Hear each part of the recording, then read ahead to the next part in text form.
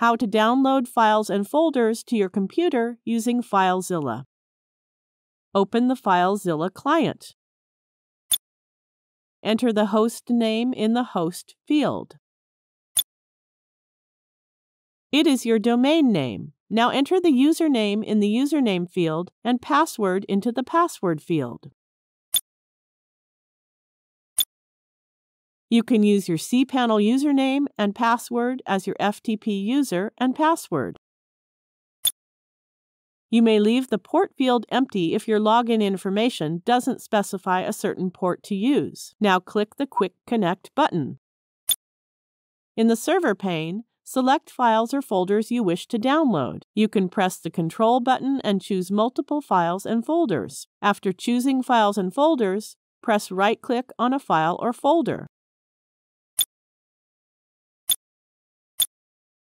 Now click the Download option.